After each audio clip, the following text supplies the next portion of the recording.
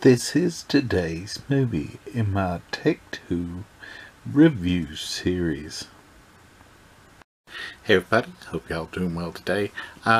This will be my review of Ready or Not.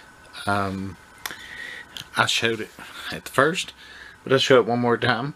Ready or Not stars Samara Weaving, the gal on the cover, and it's about her character who she's marrying into a rich family, and the family owns a company that makes games. They started their business on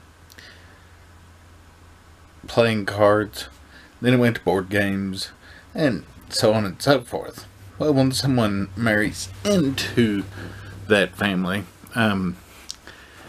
they have to pull a card of this machine, and they tell you this story about how the grandfather, great-grandfather in the family had pretty much won his fame and fortune from this other gentleman, but it was all by games and games of chance.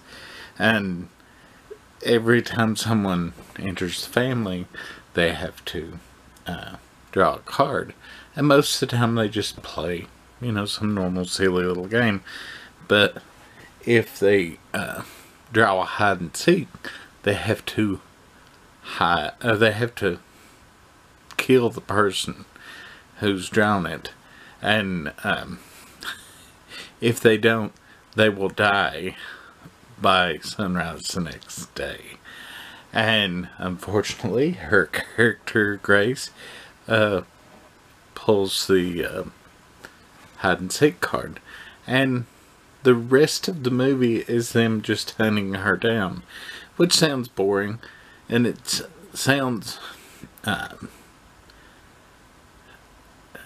it sounds original, but you think, well, how many different ways can they pull this off?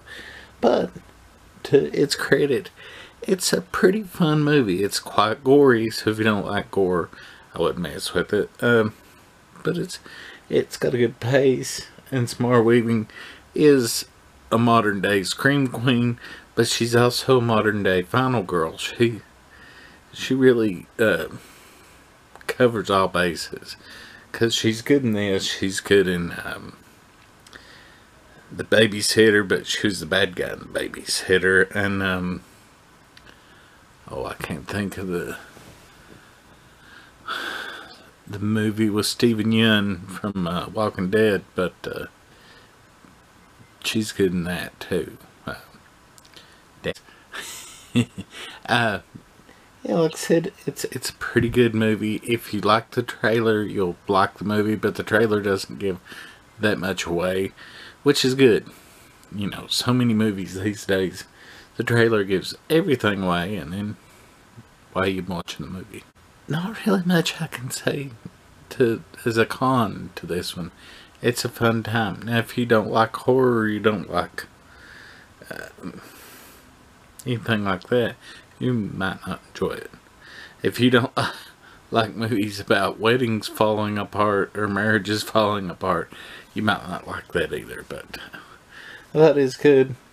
It's good for this family time of the year, because the family's all doing something together, hunting down someone, but they're all doing something together. Anyways, thank y'all for watching. I'll have a song up tomorrow, and I might do my pickups video for last month too. I don't know. Anyways, bye.